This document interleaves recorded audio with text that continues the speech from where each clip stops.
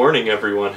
In this week's video, I wanted to take you on a little bit different of an adventure this week. You know, usually I'm out in the field spending time with these awesome animals, taking you along, showing you different video clips and the images that I'm able to get of these different species that I spend time with.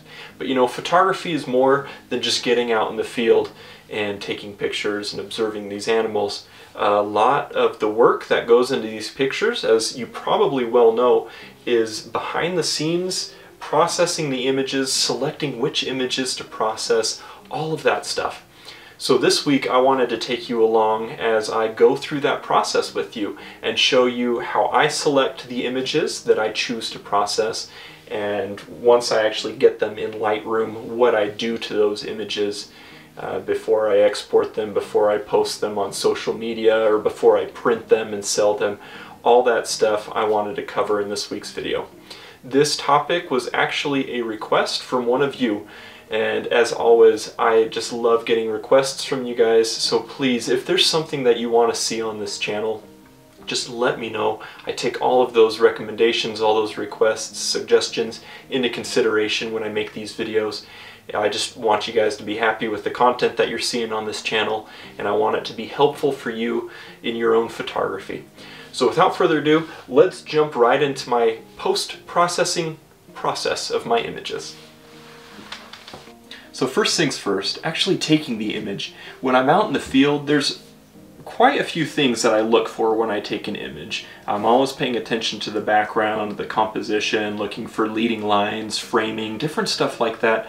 These are things that I've touched on previous videos before. You know, I've talked a lot about backgrounds, things that you can incorporate into your backgrounds, how you can add more color into your backgrounds. These are things that I've touched on previous videos, so I'm not going to touch on that a ton in this week's video, or really at all. This week's video is just dedicated to showing you, after I've taken the images, what I do next.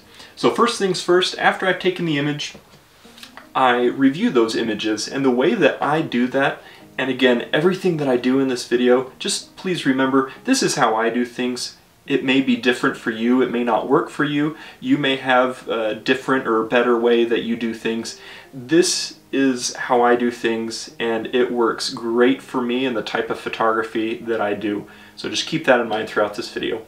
So as I review my images, you know, I've got my images on my camera, and this is actually where I review them. I know a lot of people will put their images on their computer before they review them and whatnot, or they'll review them on their computer. I actually review mine on my camera. I feel like I can zoom in better on the camera and check for sharpness, things like that. So I actually review them all through the viewfinder, and then I write the number of the image down that I want to process. So, you know, I'll pull my image up and I'll just look through the viewfinder and I zoom in and I check for sharpness here. So I'll just do this on a couple images here. And then once I find an image, I check the number, and then I've just got a document on my phone and I write all those numbers down here. That way, when I actually put the images on the computer, I know exactly which images to check, and I can import them very quickly and very easily. Alright, now let's review a few things that I actually look for in the images that I take, as far as like composition goes, different things like that, how I select one image versus another image. And I'm actually going to show you guys this on the computer just because I think it will be easier for you to see on a bigger screen.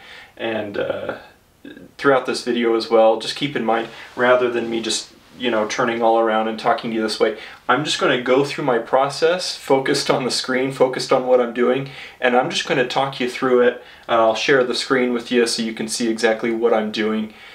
So please don't get offended if I'm not talking directly to you as I go through this process. Again, I'm just going to stay focused here and just walk you through the process that I take. Okay, so let me show you a few things that I look for as I'm going through and selecting the images that I want to import.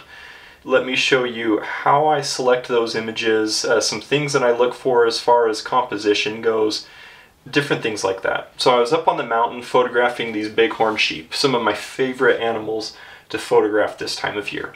I've got my images selected and I'm getting ready to import them, but let me show you a couple different images here as if I was reviewing them on the camera, some things that I'm looking for. So I've got this bighorn sheep and you know, it's kind of looking at me. I liked this image best for a number of reasons. So I've got this mountain behind it. I've got some color in the rocks here. I've got some of the foreground here. And as I process it, I'll probably crop some of this rock out here just because it's a little distracting. But as I go through these images, you see I've got some that are very similar. And then the bighorn changes position. So the reason I selected this one first is if you zoom in, which, let's see here, you can see that it's sticking its tongue out a little bit. I always like stuff like that. I love capturing the character of the animals that I photograph. So any little thing like that I do like to see. Now, one thing that I don't necessarily like when I look at this picture is this pinned back ear right here. So if you know animal behavior, a lot of times they show signs of stress by pinning their ears back. Now, both of the ears weren't pinned back. This is a very comfortable sheep. It wasn't stressed at all at my presence. It was simply listening to some bighorn sheep that were further up the mountain, up this way, and they were starting to run down. So it's just listening to them coming down, looking at me curiously.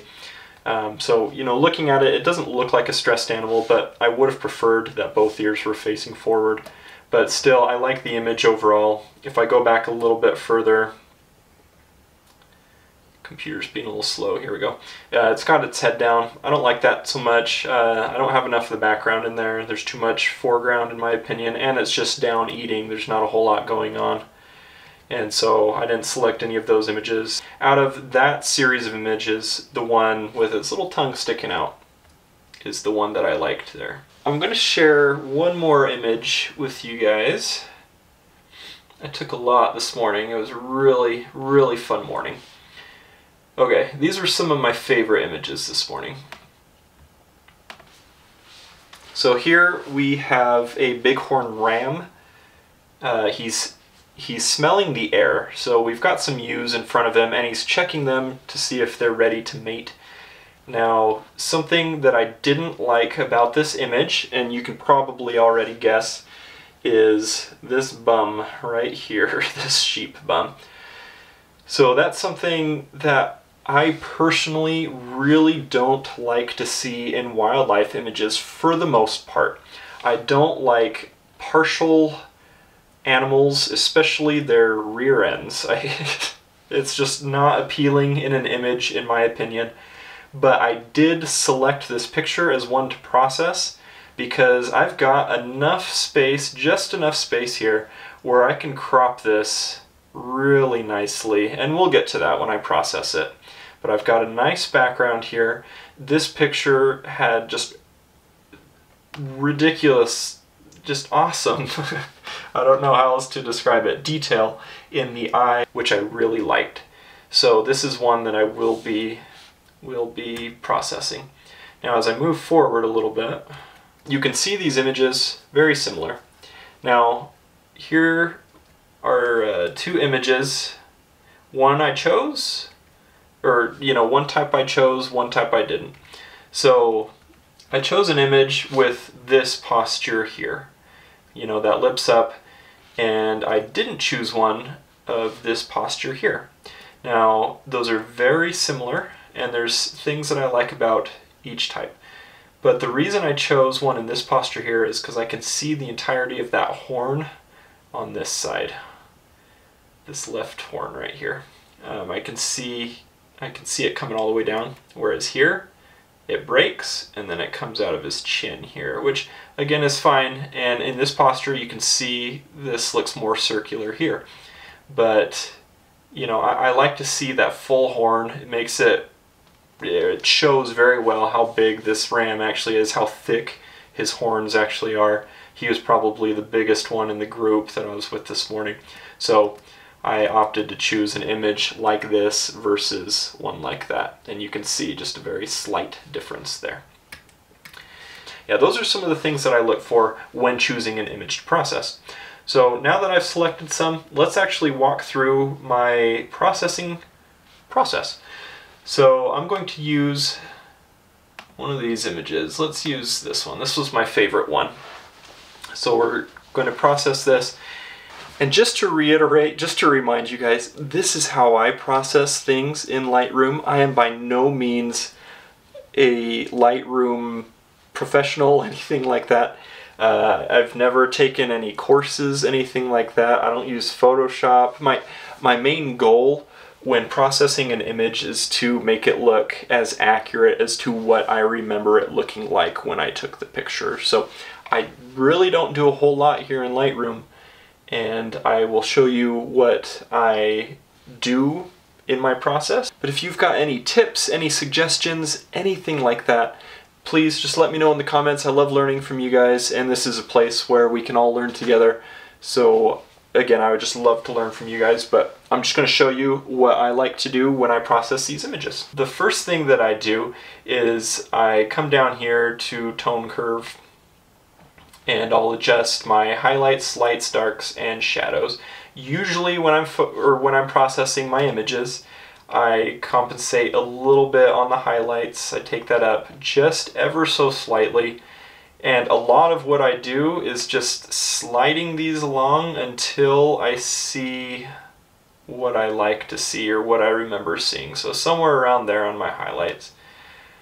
Lights, I might actually take these down a little bit because I've got that sky and snow behind and the grass is really light, but that I feel like I'm losing too much of the detail, so I am actually going to take this up a little bit to about right there. If anything, I might take this right back down to 0. We'll see. Darks, I usually take down. I like creating my own contrast by increasing the lights and taking the darks down a little bit in my images. And we'll pull the shadows up a little bit further up, but here, yeah, we'll pull them up here a little bit as well. So that's really all I've done here. You can see on the actual tone curve, I haven't really done a whole lot, but that's kind of where I like it to be. As far as exposure goes, I like it where it's at for now. We'll play with that after I've adjusted everything else. Contrast, I don't do a ton because, again, I like to create my own contrast by pulling those lights up and the darks down. So contrast, I'm not going to do a ton. Somewhere around 9 is where I usually have it. Highlights, I can already tell I'm taking these down pretty far on this image because I do have a lot of contrast. I've got this kind of lighter area in the grass right here that could be a little bit distracting, and then I've got this sky up here in contrast to the darker sheep, so I already know I'm going to be taking my highlights down, and that'll pull some of the color from the grass and the mountain as well. Probably somewhere there. And when I say pull some of the color, I mean make it more visible, not leach it out, but it'll make that color more visible here. It'll give me an overall like more warm image, so then we might go back and touch on the white balance here in a second. Shadows, I'm going to pull those up just because I've got this really dark region on his neck where the fur was a little bit darker and the light wasn't really hitting it. But I don't want to go crazy on that. So somewhere right around there, 50 I think, maybe 53. I liked that. Yeah, right there. Whites, again, I'm going to take down just because I've got this white sky behind, and it's really white. Now, as I do this, though, you'll notice that the image is going to start looking warmer. That grass is all of a sudden going to start looking a lot warmer. The sheep are going to look a little warmer, and I like the look of a cool image. So, again, I'm probably going to be taking that temperature, the white balance down a little bit. Blacks I'm going to take down, and again that'll make some of the colors a little bit more visible, some of the colors in the mountains. I'm not going to move them a ton though. That's probably where I'm going to leave it. That's looking pretty good to me. Now overall the image looks good. It's looking good on the histogram. This is important, the histogram. A lot of people just look at the image on their LCD screen, but you need to look at that histogram and learn to read one of those if you don't know how to already. I'm not going to do anything on texture. I never really touch that. Clarity, I usually take it up to around 14. Saturation, I don't ever do anything with. And vibrance, I'm not going to do a ton with. When I pull those blacks down, it portrays a lot more of that color naturally. And the contrast, all that stuff kind of helps. So the vibrance, I'm not going to do a ton with, but I do want to do just a little bit, right about there. Now this grass is looking a little bit more dark yellow than I remember it. So as I mentioned before, I'm gonna adjust this temperature, probably, that's too cool, probably about right there. Okay. Here, let me show you these eyes. Look at those eyes. Look how bloodshot they are. Just beautiful. I mean, it's just, these guys fascinate me. Okay, so that's pretty much all I do as far as processing goes. I'm going to crop this. Again, I've got that sheep bum right there. I'm going to pull that out. And by so doing, I'm getting rid of some of that white on the sky. And then I'll check it full screen. See how I like that. I think that looks good. So as far as processing goes for an image that I would use on social media, on YouTube, on my Instagram, TikTok, whatever it is, those different social media platforms, one that I would show on my website that somebody could order, this is what I would do. Now, if this was something that somebody actually ordered, this is not what I would do. I wouldn't just leave it here and go print it, mail it to them. I would go into that image with a fine-tooth comb, look for any flaw in it whatsoever. I would smooth out a little bit of the noise that's in there. Not that there's a lot. I mean, it's looking pretty awesome. There's not a ton of noise in here. But I would smooth out any noise in there and just make sure it was just perfect before I send it to a customer who were to purchase this. But for the purposes of social media, different things like that, this is really all that I do, and it's not a whole lot. This is going to be different from your process. Let me know what your process is in the comments. I would love to hear from you. I'd love to learn from you. And let me know what your process is and why you do it. If you have some sort of method behind the madness, whatever it is, let me know why, because again, I love learning from you guys, and this is an area of photography that is probably my least experienced area, is the computer stuff, the Lightroom stuff. So I would love to learn from you guys and learn together here. So let me know in the comments. I hope you enjoyed this week's video. I know it's quite a bit different than what you're used to on this channel. It's quite a bit different than what I'm used to on this channel. But I really appreciate the request to see this process, and I had a lot of fun planning and putting this video together. The most fun I had, though, was with the Bighorn Sheep, I'll be honest. You know, this computer stuff isn't nearly as fun as being up on the mountain with these beautiful animals. And if that's more of what you're wanting to see is the actual wildlife rather than the behind the scenes stuff, don't worry. I've been spending a lot of time with those bighorns lately, and I've got some fun videos planned with them and some other animals that I've been out spending time with. So I'll be coming at you guys with some of those videos in the coming weeks and months even. I'm really excited for them, and I hope you guys are enjoying the content on this channel. Again, if you have any requests, just let me know. I'm going to finish processing these images now and then get going on some other projects that I've been working on. Thank you so much for following along. I always appreciate the support. Have a wonderful week out there. We'll see you next time.